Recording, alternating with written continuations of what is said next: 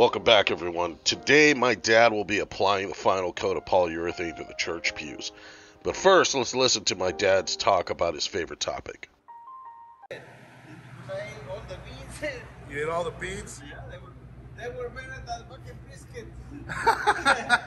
Yeah. It's not barbecue, Dad. It's not Mexican. It's Mexican, not steakhouse. I like that huge meat that you got. That'd be nice to bring one home and then eat it little by little. You know what I mean? Yeah. A little piece every morning with eggs. Ooh, 2 eggs. If food does not come up at least once in conversation in a day, something is absolutely wrong. So, as you can see, we are wiping down the pews again. This is to remove the dust created from the sanding the day before. Okay, I cannot do all together clean at the same time.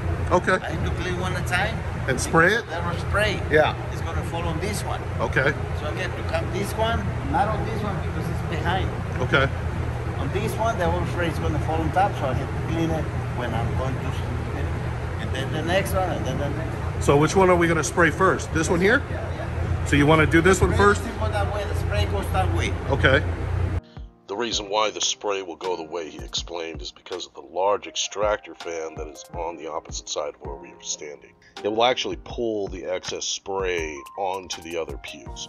The material he's using today is Minwax fast-drying polyurethane in clear satin. It's important that you always mix your material before use. Being a small woodworking shop, any chance for us to save money, no fancy stirring stick here. Any excess wood laying around will do. So what are you looking for there? Like, are you looking for it to make sure, like, is there a special color? There's a, what makes this thing satin is a solution in the bottom. Oh, so you're mixing the bottom solution with the top because it settles. I throw the solution here and it's going to be flat here, nothing there. Okay. He's going to pour the material through a filter, then thin it using clean strips of VMNP's naphtha.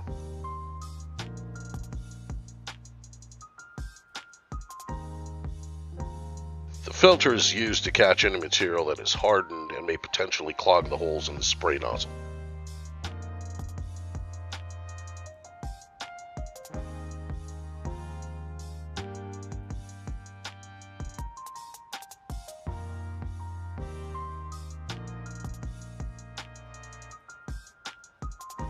Thinning the material makes it easier to spray, thus applying a more even coat.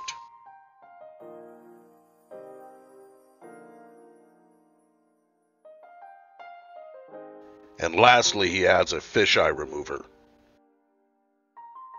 And what's the fisheye for? Fisheye, when you spray, you can see little ice, like separated. That's what the fisheye avoids that. Okay. It doesn't let the material to separate. It keeps it smooth. Okay. Are you looking at the consistency of it? It's supposed to spray. It's supposed to go a certain way. More runny. More runny. Not like syrup. Yeah. See? Yeah. Okay. It just dry. There's no measurement. It just dry. Now that the spray is ready, the final step before applying the last coat is to look for any spots that need to have a final touch-up of color.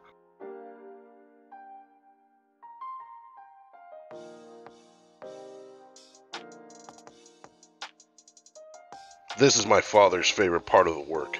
To him, this is where the art comes into play. The ability to eyeball a color and instantly mix it together has always fascinated me.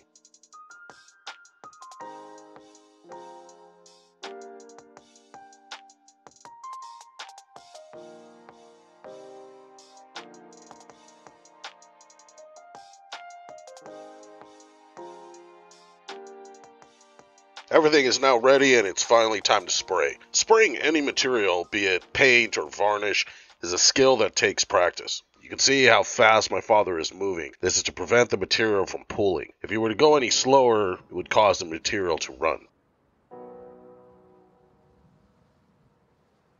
Here the pew has dried for about 20 minutes. this material dries pretty fast and is about 80% done. The satin finish has just a small shine to it. And here you can see what the material looks like just after being sprayed. You can see how bright the shine is, but as it dries, that will start to dull down.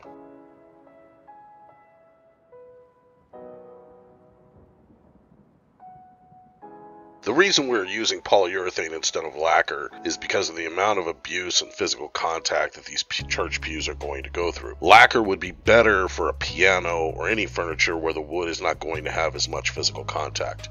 I think the end product came out amazing.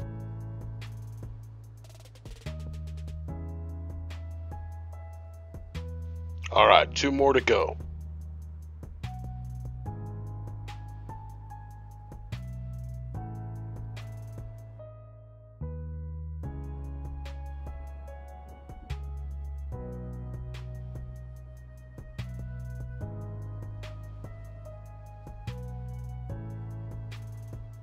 As my dad sprays, I'm following behind him to look for any spots where the material may be running. That way I can lightly wipe away the excess material with a brush.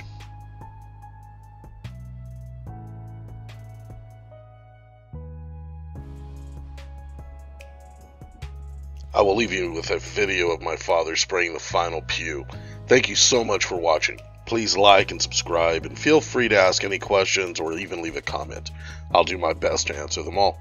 Thanks a bunch, everybody. Take care.